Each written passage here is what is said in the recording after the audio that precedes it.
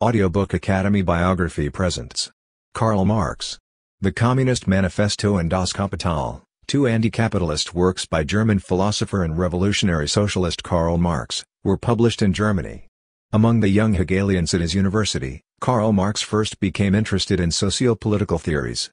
Expulsion from Germany and France were the result of his socialist publications.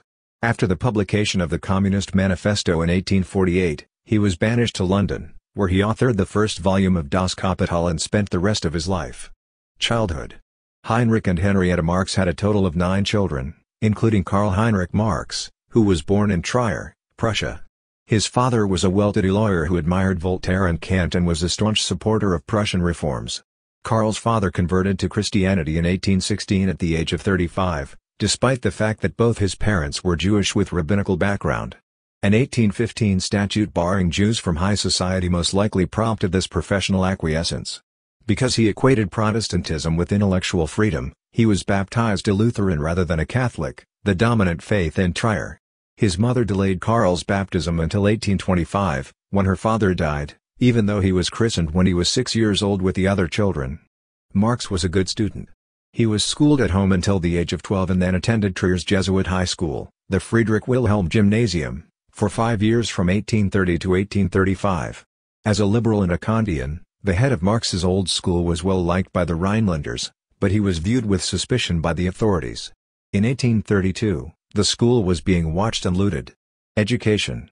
Marx enrolled in the University of Bonn in October of 1835 and began his studies there in November of that year. Marx was a regular participant in student life, which was characterized by a vibrant and rebellious atmosphere. He was imprisoned for intoxication and disturbing the peace, accrued debts, and took part in a duel during his 2 semesters at the university. He insisted on Marx's enrolling in University of Berlin at the end of that year. At the University of Berlin, he studied law and philosophy under G.W.F. Hegel, a philosopher who served as a professor until his death in 1831 and was a prominent figure in Berlin intellectual life. The Young Hegelians, a radical group of students that included Bruno Bauer and Ludwig Feuerbach who railed against the political and ecclesiastical establishments of the day, quickly drew Marx into their ranks, despite his initial skepticism toward Hegel. At the height of his political activism in 1836, Marx secretly became engaged to Jenny von Westphalen, a renowned Trier socialite 4 years his senior. As a result of this, and his son's growing radicalism, his father was worried. Letters written by Marx's father expressed concern over what the elder Marx perceived as demons in his son and reprimanded him for not taking the obligations of marriage seriously enough, particularly when his future wife was from a higher social level. Marx was not content to stay put. He earned his Ph.D. in 1841 from Jena University, but he was unable to secure a teaching position because of his extreme politics. The liberal Rheinische Zeitung newspaper in Cologne hired him as its editor in 1842. When he had just begun his career in journalism. The government ordered the newspaper's suppression on April 1, 1843, just 1 year later.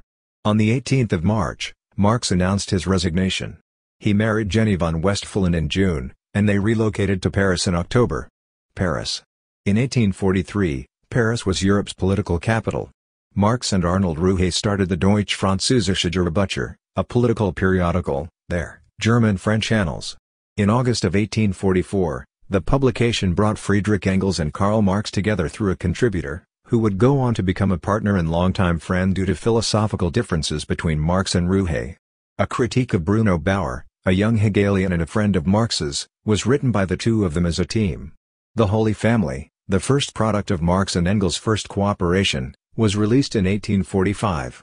That year, Marx was exiled from France for his writings in Vorwärts, a radical publication affiliated with an organization that would later become the Communist League. He relocated to Belgium later that year. Brussels. Moses Hess exposed Marx to socialism in Brussels, and Marx eventually broke away from the young Hegelians' worldview totally. He published The German Ideology, in which he first formulated his theory of historical materialism, while he was in Germany. Despite this, Marx was unable to find a publisher, and the German Ideology and Theses on Feuerbach were not published until after his death. An attempt to connect socialists from all over Europe was made by Karl Marx in 1846 when he established the Communist Correspondence Committee, CCC. At a Central Committee meeting in London in 1847, Marx and Engels were requested to compose Manifest der Kommunistischen Partei in response to their inspiration from his ideas, Manifesto of the Communist Party. Karl Marx was banished from Belgium shortly after the publication of the Communist Manifesto in 1848. To avoid being deported back to the Soviet Union, he traveled to France in the hopes of joining the Socialist Revolution. Marx left Prussia for London after Prussia refused to renaturalize him. In spite of the fact that he was refused British citizenship, he stayed in London until his death. London. Marx helped found the German Workers' Educational Society and the Communist League's new London headquarters in London. The New York Daily Tribune employed him from 1852 until 1862 as a correspondent, although he never made enough money to support himself and was mostly supported by Engels. In 1867, Marx released the first volume of Das Kapital, a collection of essays on capitalism and economic theory. Writing and rewriting manuscripts for further volumes that he never finished took up the rest of his time until his death in 2010.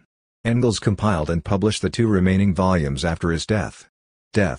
Marx passed away from pleurisy on March 14, 1883 in London. However, in 1954, the Communist Party of Great Britain created a massive monument to Marx's memory, replacing the original generic headstone. The Communist Manifesto's final phrase, "Workers of all lands unite," and a passage from Feuerbach's Theses are engraved into the stone. Thank you for listening in Audiobook Academy. Don't forget to subscribe and smash that like button for more content like this. See you in next video.